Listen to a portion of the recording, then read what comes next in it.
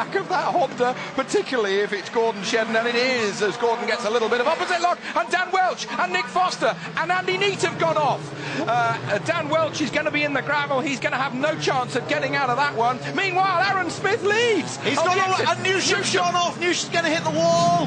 Oh! And they're going to roll it. No, not like Nick Foster at the beginning of the year. Well, this could be another safety car, because we've got a car in the gravel at Paddock Bend in a dangerous place. We've got another car off on the exit coming down. That's Newsham's car. It was a great effort by Aaron Scott to get round the outside of... right, this is at the back here. There's contact there between Foster and Dan Welch mid-corner, which just puts the cars off. And Andy Neate was just... Look at the background. Just inadvertently, just sliding with no grip at all, and they just touched, and that was enough to put Dan Welch off, and Neate was completely innocent in that, I think.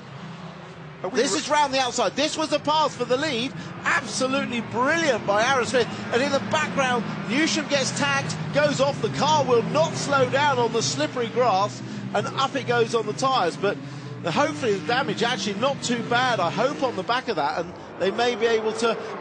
I couldn't tell whether there was contact or if he got the rear out onto the slippery curbs, or a combination of both, probably.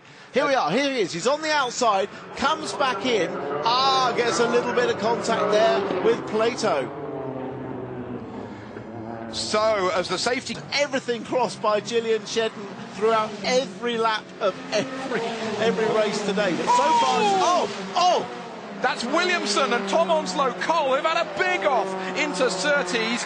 They were racing over the line for third tussle, and here's a replay. Look at it. Oh, that's a massive hit, Tim. That's an enormous hit by Adam Morgan. Let's hope he's okay. And the others were trying to avoid the incident. I mean, you can see how slippery it is. That was the start of it.